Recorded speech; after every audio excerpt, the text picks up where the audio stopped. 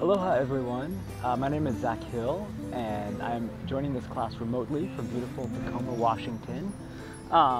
This is my next to last semester in the Learning Design and Technology Master's program here at USF, and I'm really excited to be taking this class with you guys because although I have been teaching English and foreign language for some time now, this is actually the first time I've ever taken a graduate level course on the subject.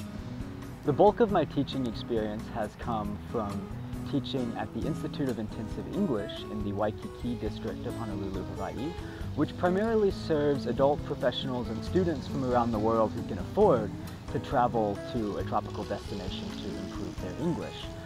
In addition to that, I've also taught English as a foreign language in Colombia and Spanish as a foreign language here in the United States.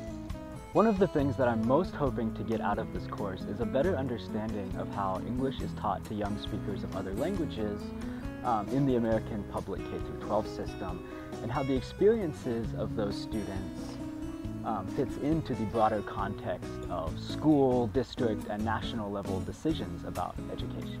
While I'm an entirely online student who's never actually been to the Tampa Bay area, I'm sure that the local case studies we will be examining in this course will provide valuable insight and perspective that will be applicable in a variety of contexts and locales.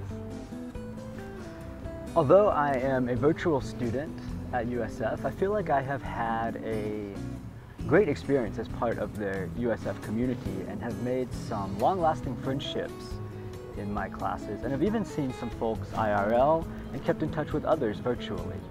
I've really enjoyed all the courses that I've taken in my program, but one that really stuck with me was Dr. Fisk's Digital Media and Learning, which I took in my first semester.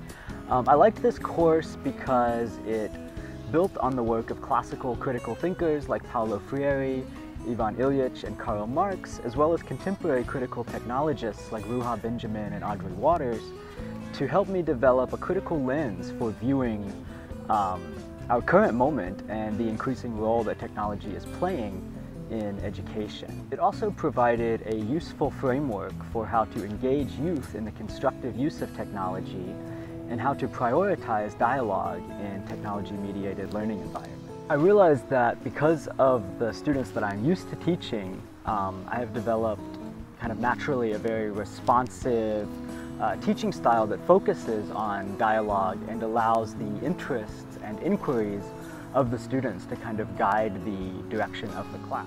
I'm looking forward to having the opportunity to apply these techniques to teaching younger English language learners who might come from less privileged backgrounds.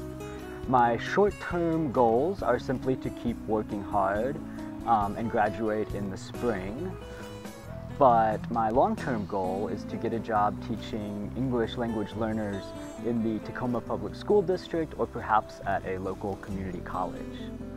I'm really looking forward to our final project where we will have to actually spend some time teaching in the ESL classroom, because I think it'll be a good opportunity for me to not only get my feet wet in a new sort of educational context, but also to make some valuable connections locally.